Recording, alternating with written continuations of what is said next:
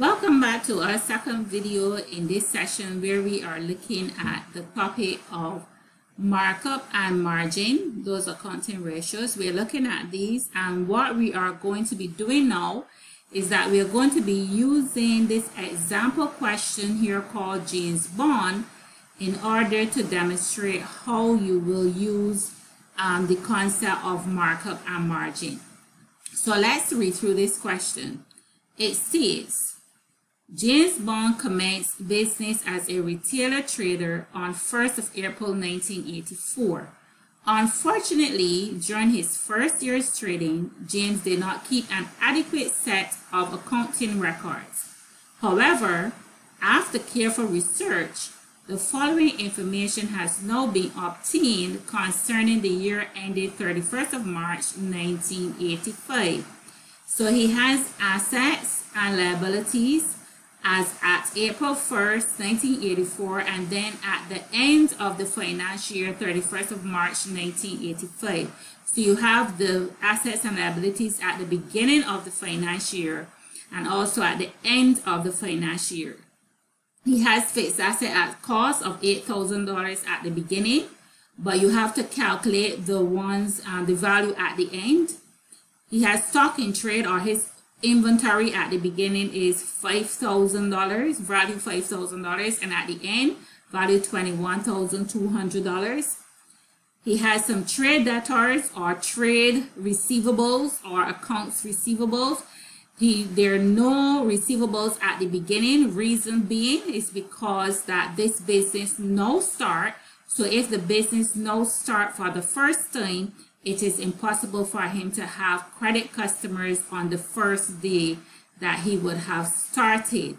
But by the end of the year, he has $12,400 owed to him by his credit customers. And the opening balance at the bank at the beginning of the year, $30,000, and at the end, $15,000. He has now started. So his trade creditors or accounts payable or trade payables, any of those terms you may use, at the beginning is zero because he has not started to credit from suppliers as yet. But by the end of the year, he has $4,900 owed to his credit suppliers for goods purchased on credit. So that's A. B, it states the cost of sales for the year was $91,700. In other words, the cost of the goods that he sold during the year valued $91,700. C states he has a gross profit, that the gross profit was 30% of sales. Now this is important. His gross profit was 30% of sales. And from what we would have been through in our previous video with respect to our gross profit relation to markup and margin, we can tell that from this statement here in C that this is a margin that is given to us here in this question. Because remember from our previous video, our gross profit can be expressed as a percentage of sales, and when it is expressed as a percentage of our sale, then it is referred to as a margin. So this margin is 30%. The D says the depreciation rate for fixed assets was 10% straight line, and that is 10% on the cost of the asset. E says in addition to depreciation, the only profit and loss account expense items were administrative expenses, $13,700, sales and distribution expenses, $11,100. And it says that both the above items were paid entirely on a cash basis during the year. Now, what does this mean when it states that it's paid entirely on a cash basis during the year? What they're referring to here, they're not stating that you pay cash for these expenses, but when they refer to cash basis, remember in accounting, we have two bases for accounting. We have the accrual basis and the cash basis. With the cash basis, it basically means that whenever you pay the expense, you record it. When you receive money, you record it. If you don't receive any money, you don't record it. If you don't pay out any money, you don't record it. However, with the accrual basis, whether you pay the expense or not, you must record it for that financial period. Whether you receive the revenue or not, you must record it for that financial period. So that is basically what this cash basis here means.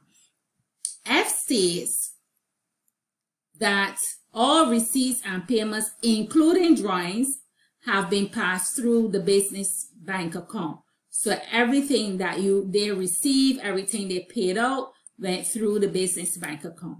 And G says there have been no additions to or disposals of fixed assets during the year.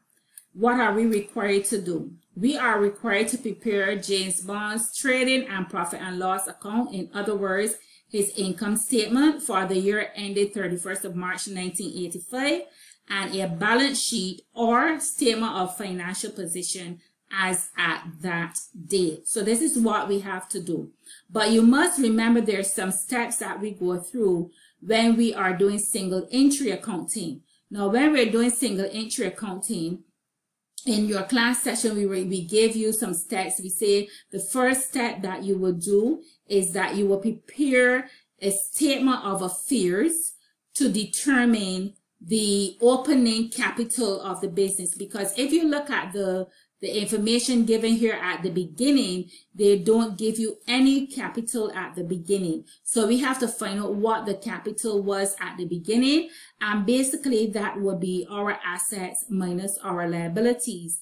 Sorry, that our assets minus our liabilities, which would give us our capital at the beginning. So that's our accounting equation we're going to use.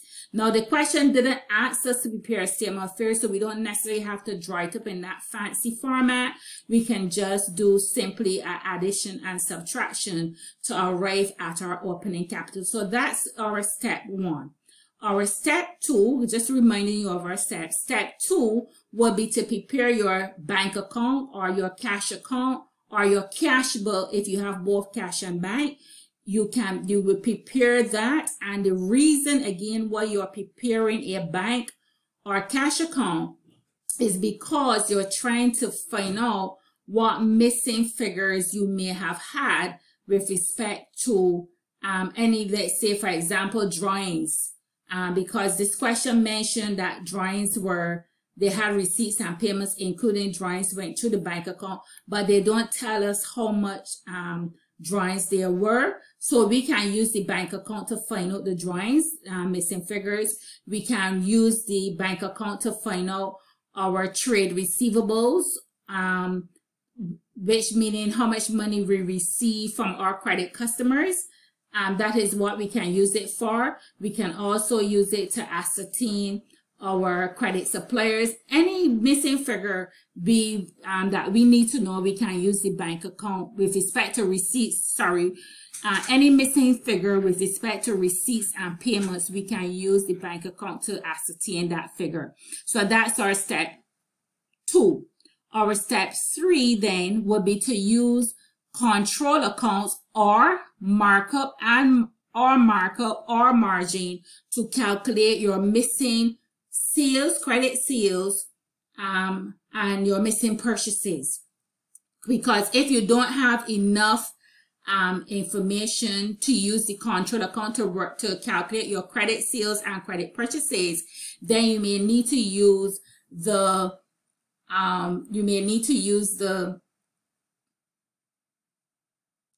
markup or margin to ascertain that figure. So in this question, when we look at this question, we have opening debtor. We don't have any opening debtors, that is 0, but we have closing debtors.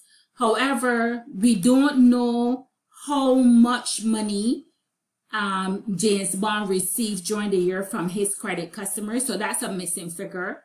And secondly, we don't know how much credit sales he had during the year. Okay, so those are missing figures. Those are two missing figures. So therefore, we cannot use the control account to ascertain two missing figures. This is why the question gave us the margin. And this margin is going to help us to work out what our credit sales were. And then by extension, our credit purchases. And then we would also get to know how much money we receive from the customers and how much money we receive, how much money was paid out to the suppliers. So let's go to the question. And one of the first things, so that was step 3 with respect to the our steps, calculating our sales and purchases. Our step 4 then would be to calculate, make adjustments for any accruals or prepayments during the period. So if you had accruals and prepayments, you will make adjustments for those in your step 4. And your step 5, then you will calculate the allowance for doubtful debt and depreciation if need be, and any other thing that you will need to calculate, you will calculate at your step 5. And then step 6 would be to do your financial statements that they would have requested. So let's go to our spreadsheet, which we have already set out with our James Bond question. And our the first thing that we're going to do here is that we are going to do calculate our opening capital. And how are we going to do that? We're going to use the accounting equation that our capital is equals to our assets minus our liabilities. Okay, so what are our assets from the question? If you go back to the question, our assets at the beginning, $8,000 in fixed assets. We have stock of $5,000. We have bank of $3,000. But when we look at the beginning, we don't have a bank of $30,000. But when we look at the beginning, we don't have any liabilities. So then obviously our assets is equals to our capital. So that would be $8,000 plus $5,000 plus $30,000, which gives us then $43,000. So our opening capital will be $43,000. So this is our opening capital, $43,000. Okay, so this is our opening capital for James Bond. Now we are going to then look at our bank account. That's what we're going to be looking at now. And we're going to put in the entries for our bank account. We know that the opening balance on bank, so balance brought down for our bank was $30,000. We don't know how much money we received from the trade debtors. So we don't know our receipts from our trade debtors. So trade debtors, we don't know how much money we received. So we're going to put a question mark there for now. And we are going to come back to that. We're going to put a question mark for now. We also know that we paid administrative expenses. So based on the question, we know that we paid administrative expenses of $13,700. And we also paid out $11,100 in sales and distribution. And we can record those expenses. So we have administrative expense of $13,700 and sales and distribution